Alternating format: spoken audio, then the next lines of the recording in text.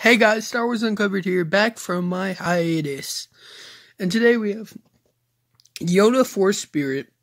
As you can see, it has a stick.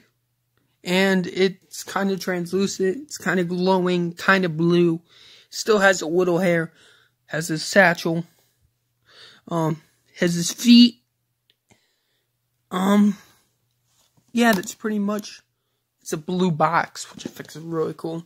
And Yoda was a legendary Jedi Master and stronger than most in his connection with the Force. Small in size, but wise and powerful. He trained Jedi for over 800 years, playing integral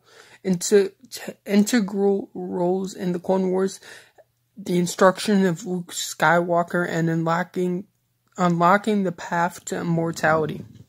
So I bought this at my local Walmart, and it's a really cool find. They had a Luke, but I didn't really like the Luke. I liked Yoda, and I don't really have many Yoda collectibles, and it is Hasbro. And these are more of the high-end. Black Series is known for their high-end toys, and they're a little bit more pricier, but good for the quality.